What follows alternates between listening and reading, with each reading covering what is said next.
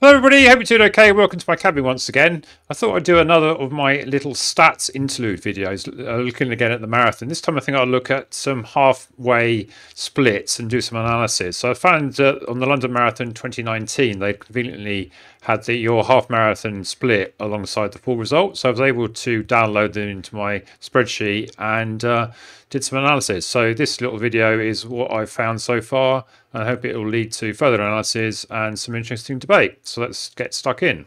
So this is the London Marathon 2019 results page, and so if I show 1,000 results per page, this is all the amateur runners, inverted commas, and you get their half marathon time as long as their finishing time.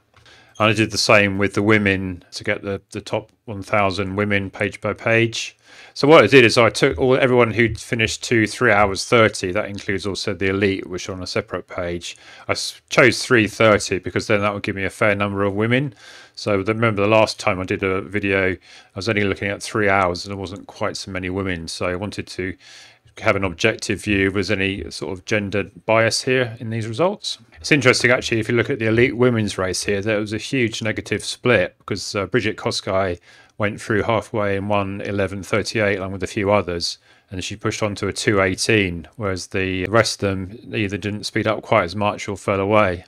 And if we look in the men, it's a very similar story. Kipchoge went through the halfway in 1 hour 1:37 along with a few others, and again he pushed on the most with a negative split, and then the others did also a slight negative split, but some of them obviously didn't run as fast, including Mo, who was up there but then fell away.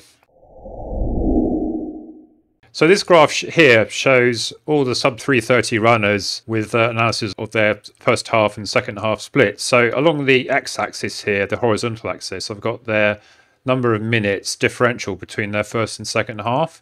So if it was like 0, that means they did an exactly even split. If it's negative, that means they sped up slightly in the second half, so so-called negative split. So say -2 meant they ran the second half 2 minutes quicker than the first.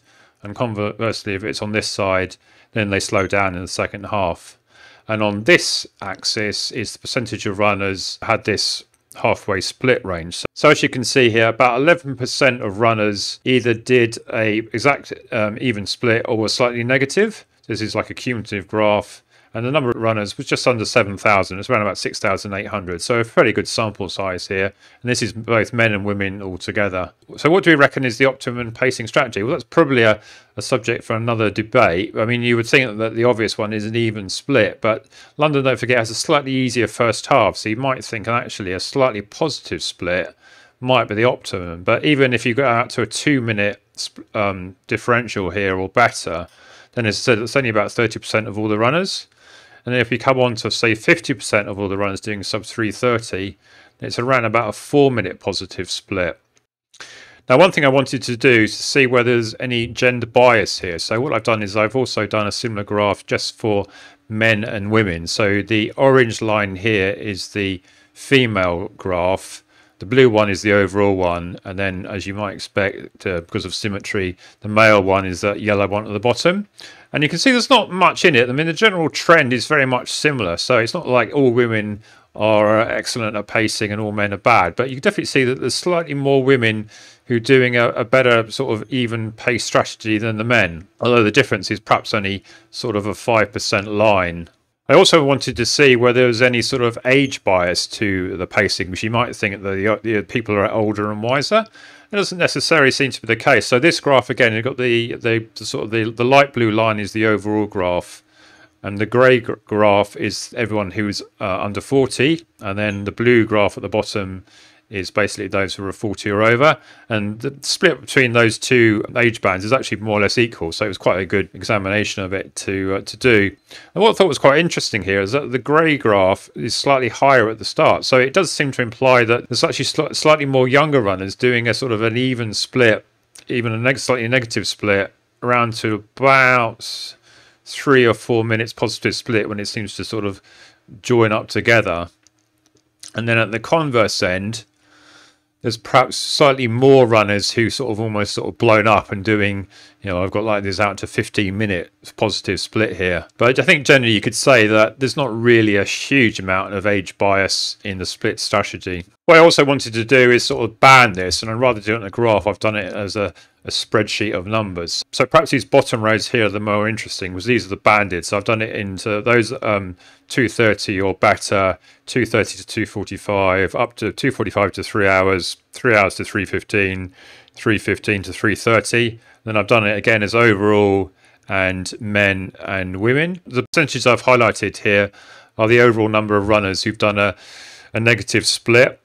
And as you can see, there's not really a huge difference in the bandings here. There seems to be, for some reason, less runners doing it just outside the 3 hour mark than there are just inside that. But maybe that's just a statistical quirk. And if we move over to the men, then we find, because the men are the bulk of the overall, these percentages are fairly similar.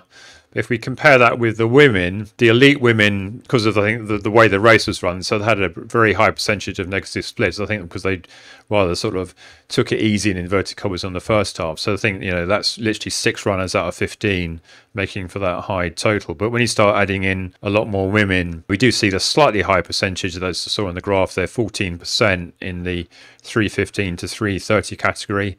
But again, if you compare these percentages with the men, there's not really a huge difference there.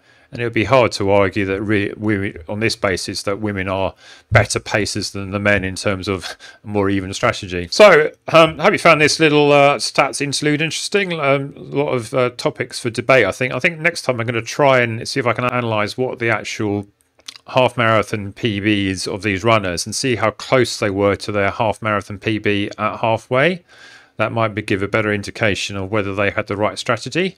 So please comment below on what is your optimum strategy for the halfway split, and would you have done anything better in the races you've done, do you think, with a better result? My half marathon split in my PB was about 3 minutes slower than my actual half marathon PB, and my second half that day was again 3 minutes slower than my first. I think I felt that was sort of a reasonable strategy. I was going hard on the first half, not flat out, and I was probably working as hard in the second half than the first half, because you get the slight element of the early downhill miles in London. This was in London, by the way.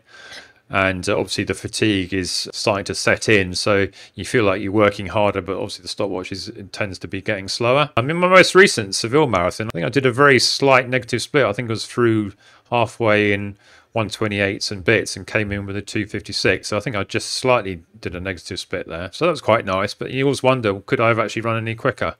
So I think some further analysis of what these people have done against their PBs will be for the next topic. And I hope you found this interesting and look forward to seeing you on the next one. Okay, bye.